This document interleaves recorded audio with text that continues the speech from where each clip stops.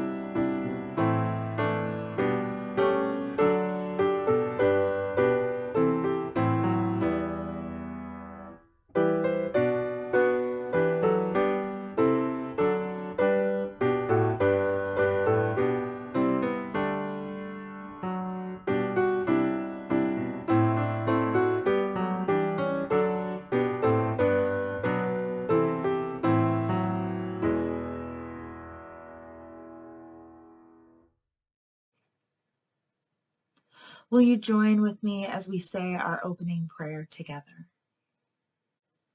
Holy One, we give you thanks that you are with us in all situations and places, helping us witness hope, providing us peace, offering us joy.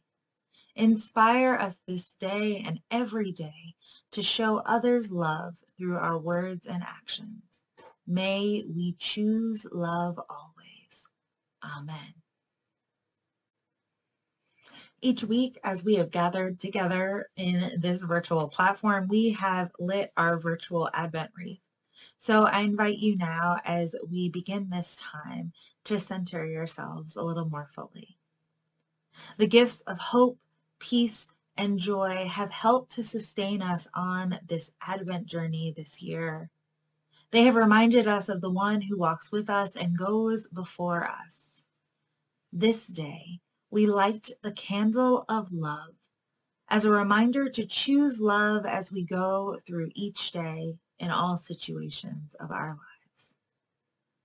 So we invite the God of love, the one who created all things in love, who breathed love and life into each of us, and whose Son gave up his life in love for us. We invite this one to help us to see the image of God in everyone we meet, to show love to the loveless, to bring God's love to a broken world through the ways that we live.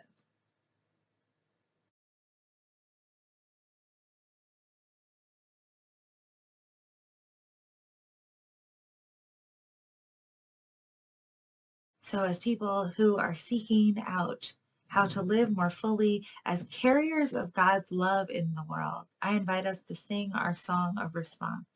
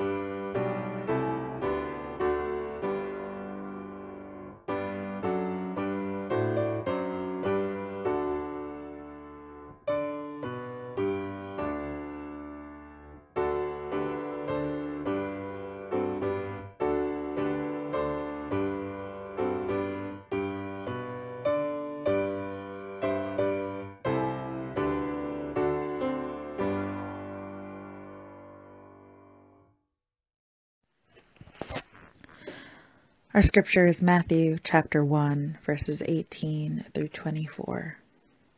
This is how the birth of Jesus the Messiah came about. His mother Mary was pledged to be married to Joseph, but before they came together, she was found to be pregnant through the Holy Spirit. Because Joseph, her husband, was faithful to the law and yet did not want to expose her to public disgrace, he had in mind to divorce her quietly.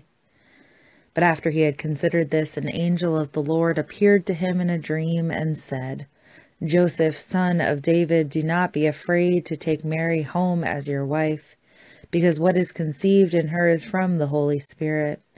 She will give birth to a son, and you are to give him the name Jesus, because he will save his people from their sins. All this took place to fulfill what the Lord had said through the prophet. The virgin will conceive and give birth to a son, and they will call him Emmanuel, which means God with us. When Joseph woke up, he did what the angel of the Lord had commanded him, and took Mary home as his wife. The word of God for the people of God.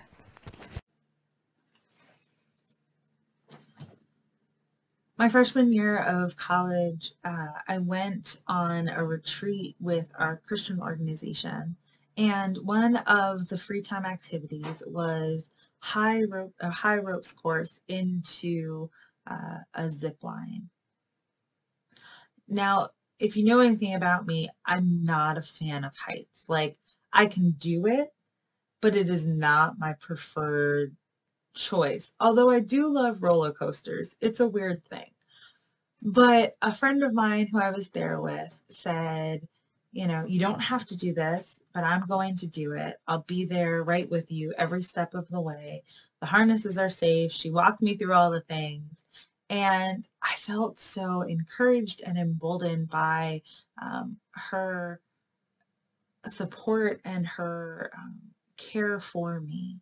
And so I strapped into the rig and we climbed up the ladder and we started doing this high ropes course. Now, there's a picture that she had that is me like midway through this ropes course, like very focused, holding onto the top rope, holding onto the, standing on the bottom rope. And the picture just looks like I'm super focused on getting my task done. But I know that really I am trying to encourage my feet to take one more step forward, just take one more step. And eventually, one more step got us closer and closer to the end and ziplining down back to the safety of the ground. See, in that moment, I had a choice to make, whether to take this opportunity to be a part of this cool new adventure or to stay within my safety. And now it wasn't until after we came off the ground that my friend admitted that she had never done a high ropes course that high, and that she was just as scared as I was. But you would never have known that from her words to encourage me to get up there. But we find that in each situation in our own lives, we are invited to make a choice, to choose to do something in a new way, or to choose to stay where it's safe and comfortable. The season of Advent, while it is a season of preparation and waiting, it is also a season that invites us to be willing to take risks, to experience the unexpected, to encounter the unpredictable, to release control or our desire to control all aspects of our lives.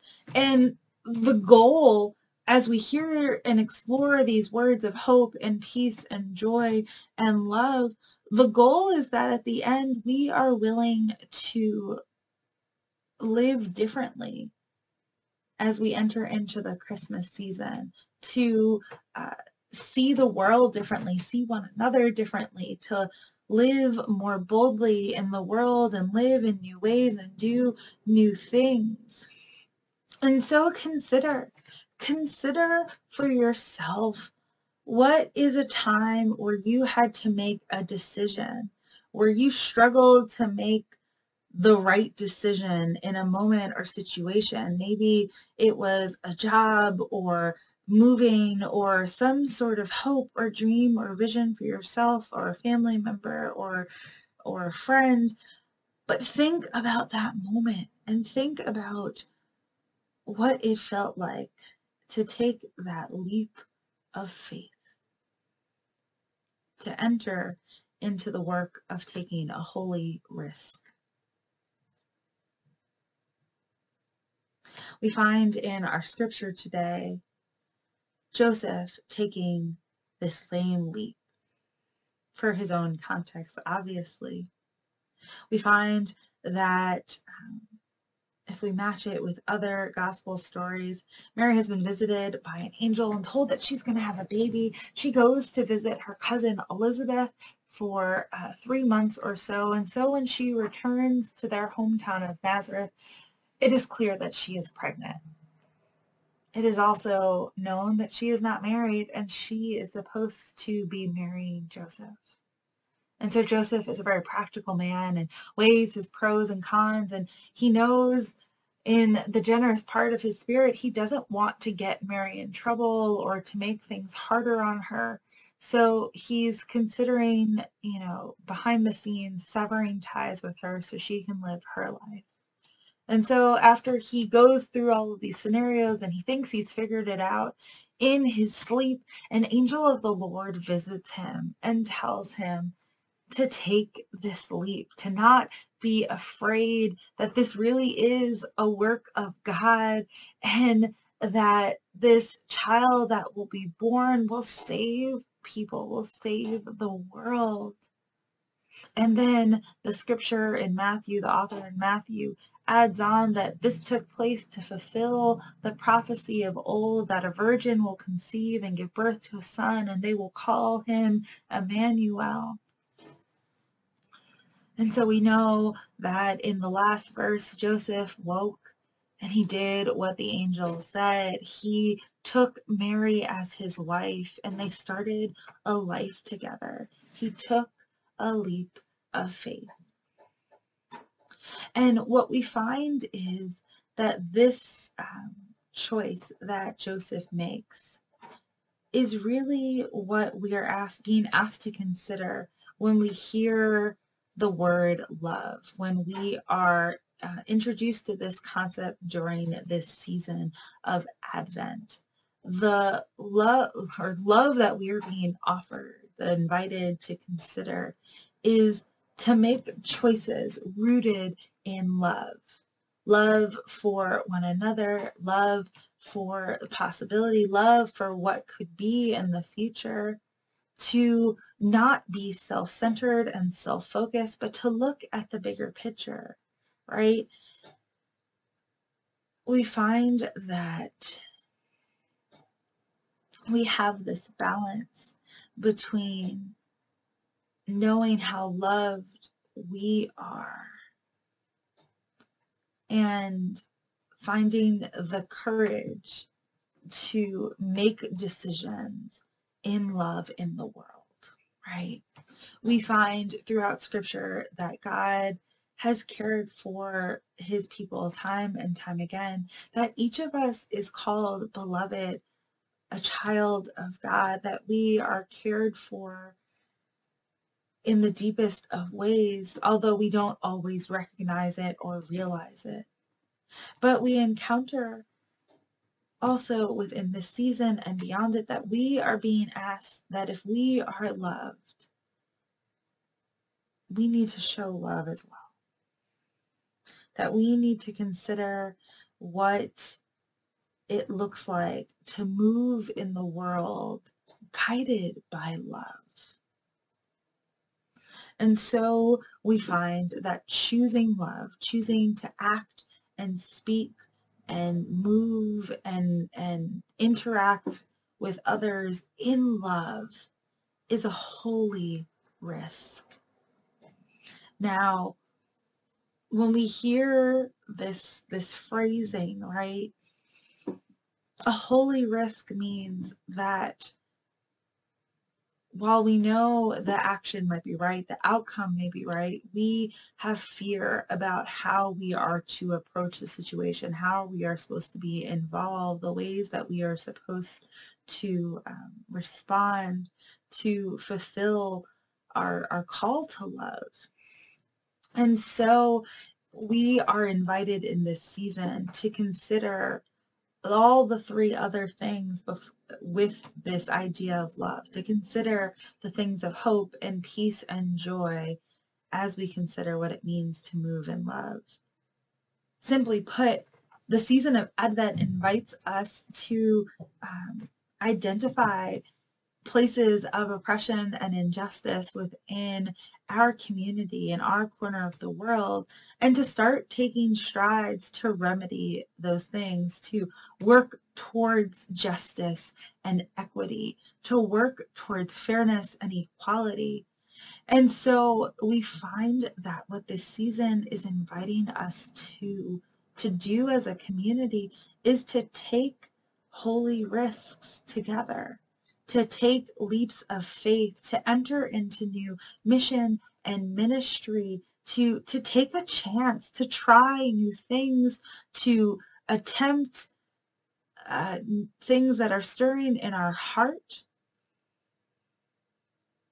And even within this odd space of pandemic ministry, How can we bring the gospel in new ways to those in our community and beyond it? How can we be the church beyond the four walls of our building?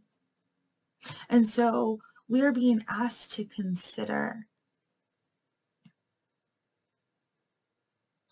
and to ask ourselves, do we truly accept God's love for us? That God would do anything for us?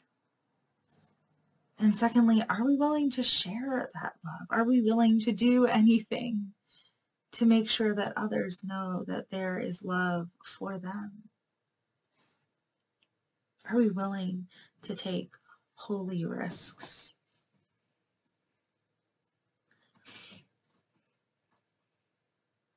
I wonder, as I think about this idea, how different the story would have been if even after the angel visited, Joseph said, "No, I'm good." How different the story would be. Yet, as I think about his choice to marry Mary, to enter into a life with her and to raise this child, I think in that moment, Joseph also committed to trying to love that child as best as he could. And so I think of awesome friends who have become bonus parents and are co-parenting with their former partners.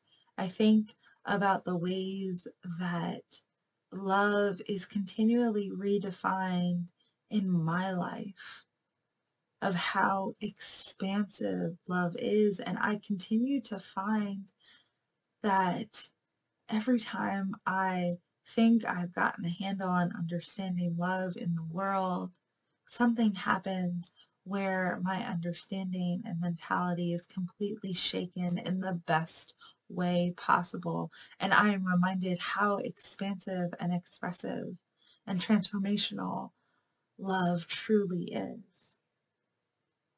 But at its root, love asks us to take risks into the unknown, to take leaps of faith, not to not be fearful, but to move forward in spite of our fear.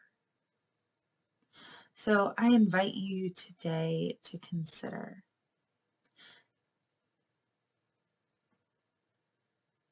how do you choose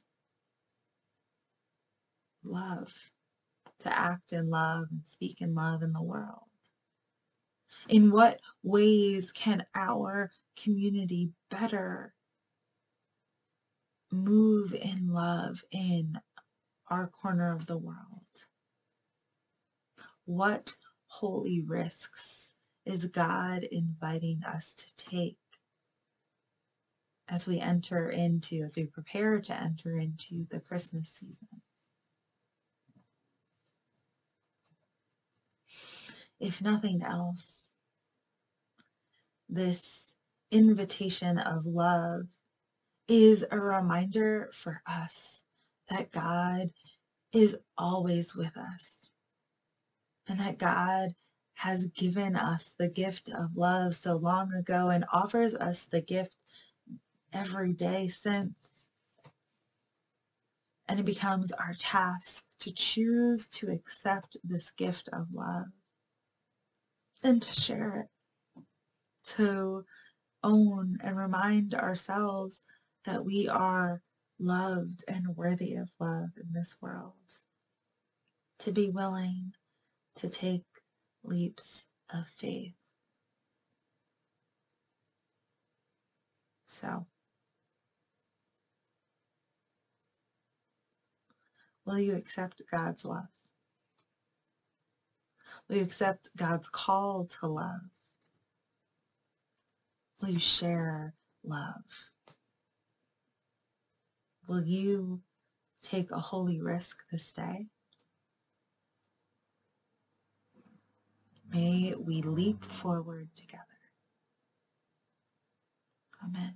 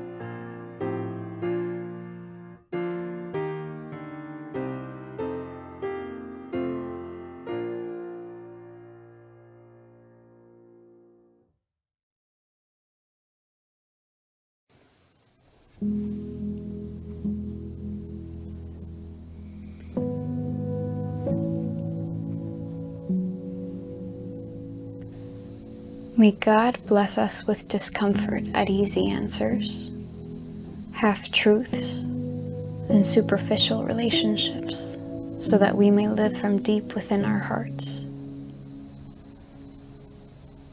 May God bless us with anger at injustice, oppression, and exploitation of God's creations, so that we may work for justice, freedom, and peace. May God bless us with tears to shed for those who suffer pain, rejection, hunger, and war, so that we may reach out our hands to comfort them and to turn their pain into joy. And may God bless us with just enough foolishness to believe that we can make a difference in the world so that we can do what others claim cannot be done. To bring justice and kindness to all our children and all our neighbors who are poor. Amen.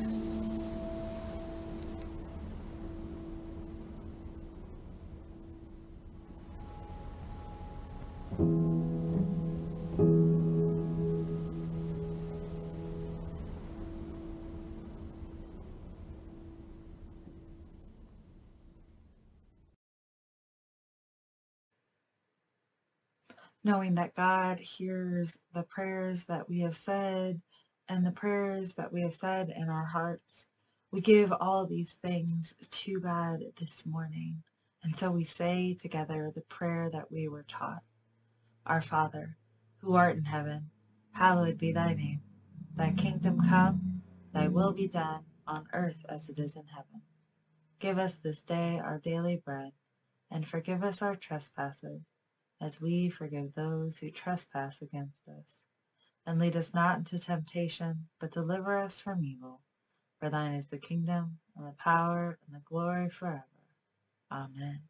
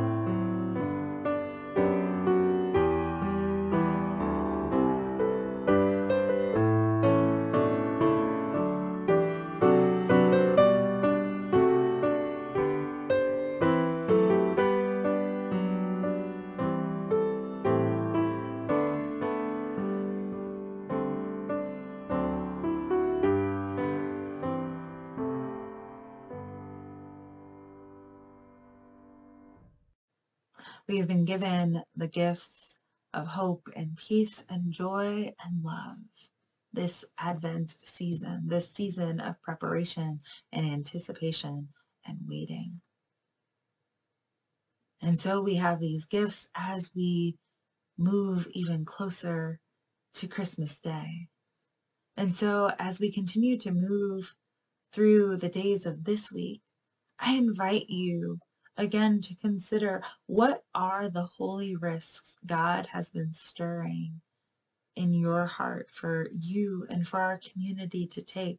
What are the ways forward we are being ushered to go in this season we are preparing to enter into, in the new year we are preparing to enter into? How can we more fully act and live and be love in this corner of the world? May we dream. May we vision. May we hear the words of prophecy of old and the words of prophets among us. May we fight for justice. May we fight for equity. May we fight for love. May the God of love Inspire us once more this day and all days. So go in peace and hope and joy and love into the world, bearers of God's light. And may God go with you in all that you do. Amen.